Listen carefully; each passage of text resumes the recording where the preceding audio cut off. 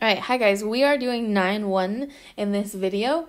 I will tell you guys, we already did 9-1 in class. This was the block day before we went to shelter in place. So if you guys take a look at your note packet for chapter 9 that I passed out before shelter in place and you've already done these notes, then you don't need to watch this video.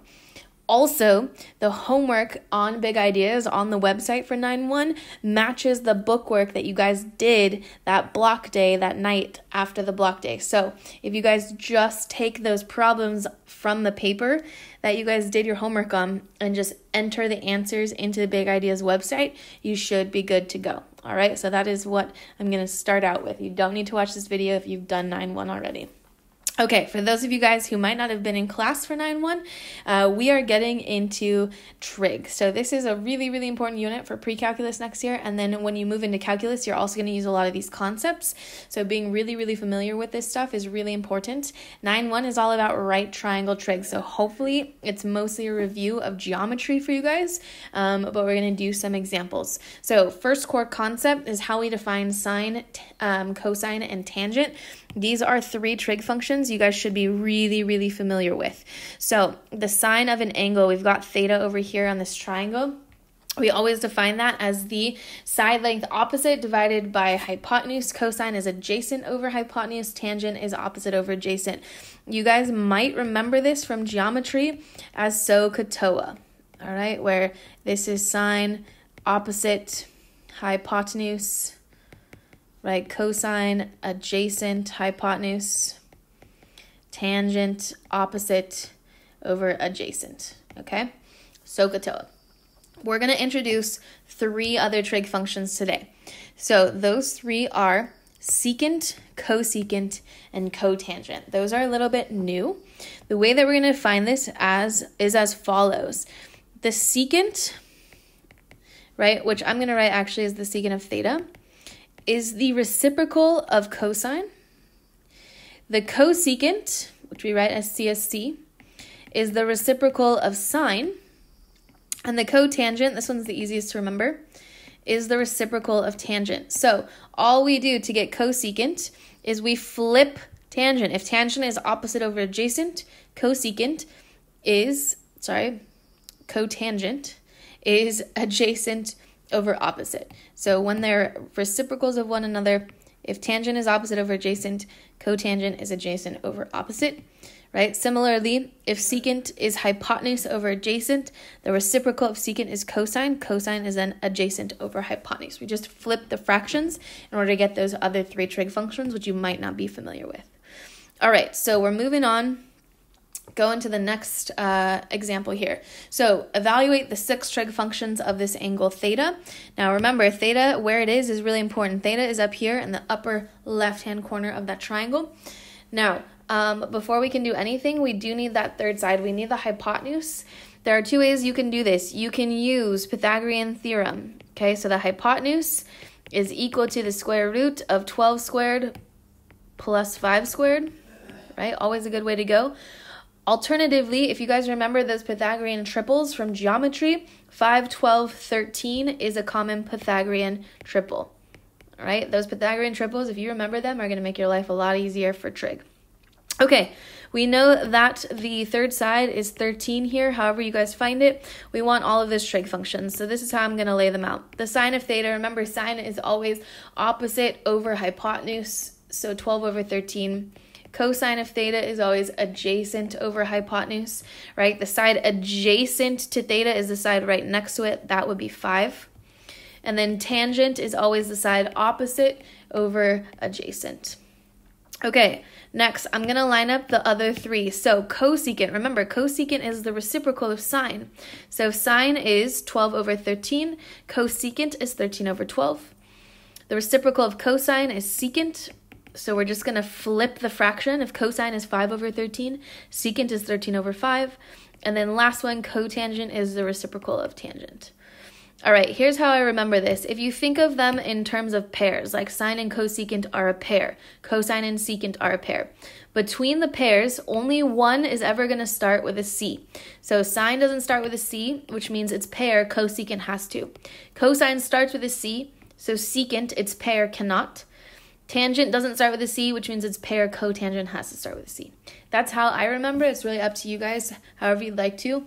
Just find a way to remember how to relate cosine and secant sine and cosecant, tangent and cotangent. All right, so example number 2, in a right triangle, theta is an acute angle, and the sine of theta is 4/7. We want to find all the other trig functions. So first thing I'm going to do, I always draw a triangle.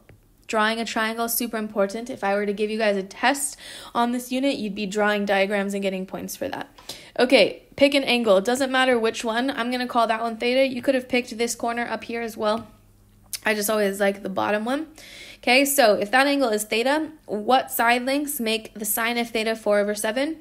Well, sine is always opposite over hypotenuse. So the hypotenuse here is 7. Hypotenuse always opposite the 90-degree angle.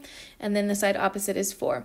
All right, we do need that third side length. And this one is not a Pythagorean triple. So I need to find, okay, not a Pythagorean triple. So I need to find that last side length. So we're going to do that with Pythagorean theorem. I know that this side length is equal to the square root of 7 squared minus 4 squared. That is going to be 49 minus 16. That is going to be the square root of 33. So I'm going to mark that here. Our third side length is the square root of 33. All right. The sine of theta we were given, that is already 4/7. No problem there. I'm just going to rewrite it. I think it's going to be easier when I go to do the cosecant. Okay, cosine is always adjacent over hypotenuse, so root 33/7. And then tangent is going to be opposite over adjacent. So 4/√33. Now you cannot leave your answer like that. We need to rationalize. You cannot have square roots in the denominator. So the final answer for tangent of theta is 4√33/33. Okay, reciprocal of sine is cosecant. That is 7/4. Just flip the fraction. All right, reciprocal of cosine is secant, so we're going to flip the fraction, but the problem is we cannot have a square root in the denominator, which means we're going to rationalize. And then the reciprocal of tangent is cotangent. Now, I'd go here. Flip that fraction. Don't flip the one we got for the final answer of tangent, and then we don't have to worry about rationalizing anything. Root 33/4. There are our 6 trig functions. Okay, I'm going to skip the for you to-dos here. You guys are going to go back. You can check the answers online. We're going to move on to the next core concept. Okay, so this table of values gives us really, really specific values for sine, cosine, tangent, cosecant, secant, and cotangent for special angles. So we're looking at those 30, 45, and 60-degree angles. Now remember, there were relationships that were really important with 30, 60, 90-degree triangles and 45, 45, 90-degree triangles when you guys were in geometry. So just a reminder, 30, 60, 90, if the short side is x, then the longer side is x√3, and then the hypotenuse is always 2 times the short side. For a 45, 45, 90, this one's a little bit easier. The 2 side lengths are the same, so they're both x, and then the hypotenuse is going to be the side length times the square root of 2. Now, this table gives us really nice values for all of those 6 trig functions. So, think about those 6 trig functions. Which one deals with adjacent and hypotenuse? Cosine does. So, the cosine of 30 is always equal to x/8 here. Okay, so what we can do to solve for x is just multiply both sides by 8. Now, the cosine of 30, if you look at that table right above on your notes, we are told that the cosine of 30 is √3/2. So this is 8 times √3/2, which is going to simplify to 4√3. Okay, that is one option. That's the trig option. If we're going with the properties of trigonometry, that's maybe how we would use it. But here's another thing. I could think of it like this instead. This is a 30, 60, 90-degree triangle. We know relationships between 30, 60, and 90. I'm going to redraw this really fast. This is the 30-degree angle. Okay, this is the short side. So we always know in a 30, 60, 90-degree triangle, the short side is always the hypotenuse divided by 2. The short side here is 4. Now, this is the longer side. X is the longer side. That's what we're solving for. The longer side of a 30, 60, 90 is always the short side times the square root of 3. That's another way that we could go with the properties of 30, 60, 90. One obviously has a little bit less work than the other. Doesn't matter how you get there as long as you can get there. Okay, example 4. We are going to be solving a triangle. So when we're asked to solve a triangle, you're being asked to find every single thing about that triangle, all 3 side lengths and all 3 angles. So what do we got? We got this triangle ABC. We need to find 2 side lengths and 1 more angle. So it doesn't matter where you start. Sometimes I think that's going to be the easiest right now for us is finding this angle. I'll call it theta. We could also call it angle B just because that's the way that the triangle's oriented. Okay, angle B. We know that the triangle has 180 degrees total. So angle B is just 180 minus 90 for this 90-degree angle, minus 28 for that second angle that we've got. All right, the measure of angle B then, if we do that in a calculator, is 62 degrees. Okay, so we've got all 3 angles, 90, 28, and 62. We just need to find side lengths A and C. Different ways that you guys can choose to do this. I'm going to do it this way. I'm going to look at angle 28, and I have side length B. So side length B in relation to 28 degrees is the side adjacent. And then I'm going to solve for C.